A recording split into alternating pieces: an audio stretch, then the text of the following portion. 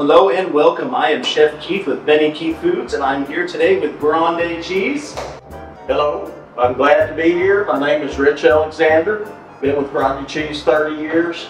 I wanted to just share with you a few things about Grande and what makes it different from the other cheese companies. So I don't know if you know this, but Grande is a big deal, and Grande Cheese just has that flavor nobody else has it.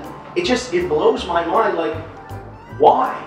Why is that? Well, where does it start? It all starts with the quality of the milk, and we spend a lot of money on the dairy side. We have a force of dairy experts that work with the dairy farms exclusively. We have veterinarians, so there's a lot of time and money spent on the dairy side to produce a milk that is basically 5 times better than grade A milk. So in other words, the milk that we go to the grocery store to drink, this is better than that. So you can imagine the quality is a lot better. So we start with the quality of the milk, and that leads into everything that the restaurants get to experience whenever they start using Grande.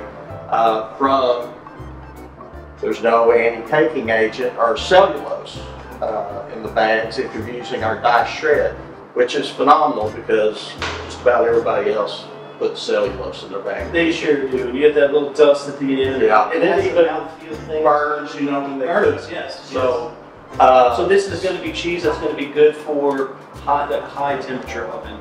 Very high temperature. Awesome. All of these cheeses, obviously, the big mover is pizza shop wanting something that consistently works and has flavor that's going to keep bringing back this customer or our customers.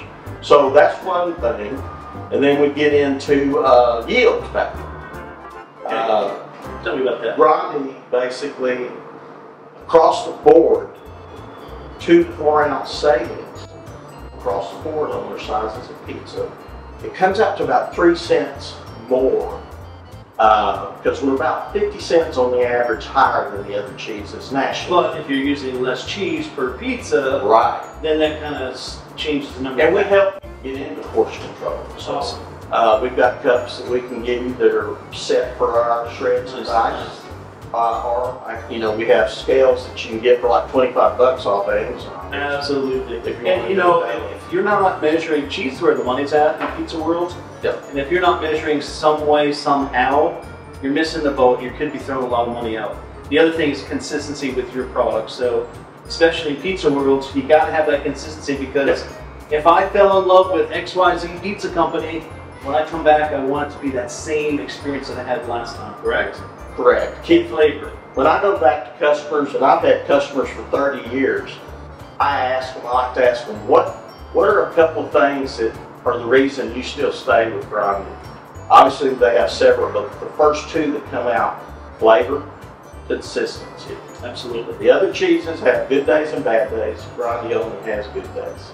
I love it. I love it. And the confidence to be able to say that. That's awesome. But I've never heard complaints about Grande Cheese ever, which is crazy to me. So I think what you're saying is true.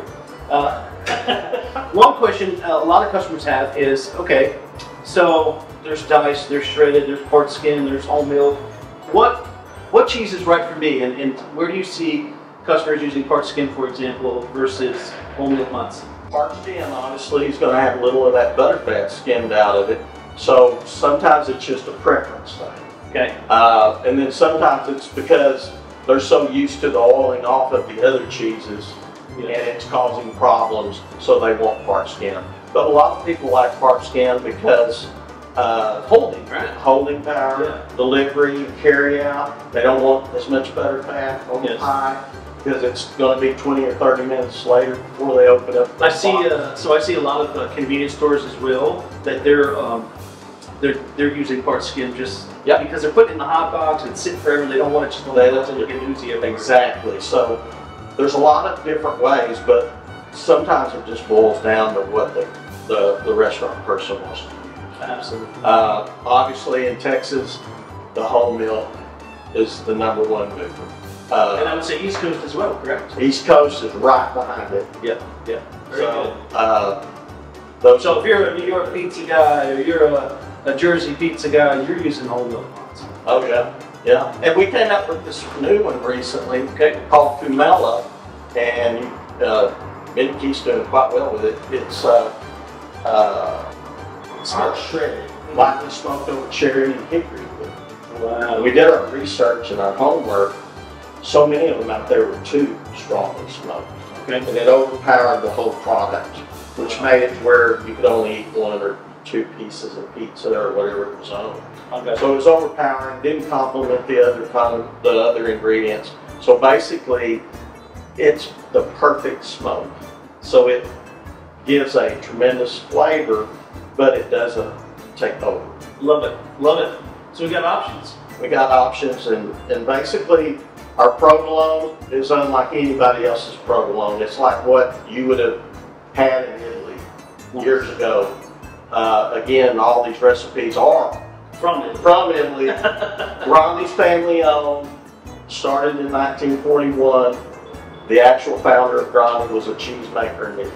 Love it. So lots of formulas and recipes that are still carried on that make us also different. So ricotta as well. We got yes, and we have 4 kinds.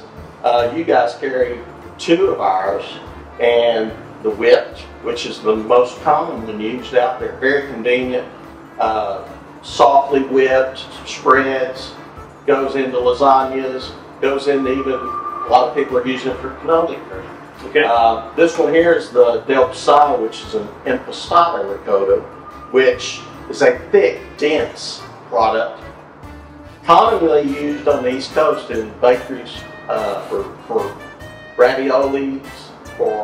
It's very dry, so there's not tons of moisture, so it goes good into people using ravioli machines. Yes. And this is what most bakeries use for cannoli cream on the East Coast. So it can also be used. I've got customers that basically like this because of its density. They both hold up in high heat and don't water off, but this will have very little water in it. Awesome. So, if you are interested in checking out Grande Cheese, please get in touch with your sales representative today, and let's get this guy to come out and talk to you, and you have a look at the product, try it, taste it yourself, and see if it's right for your business. Thank you for your time today, and thank you for being here with us and teaching us a bit. And hopefully in the next one, we'll kind of do a little more deep dive into your cheese and different products that Grande offers, which are awesome products. Please like and subscribe, as we would like to build this channel up. Hit that notification bell. That way you are the first to know when we come up with a great idea. Thank you so much, and we'll see you in the next one. Thank you, Keith.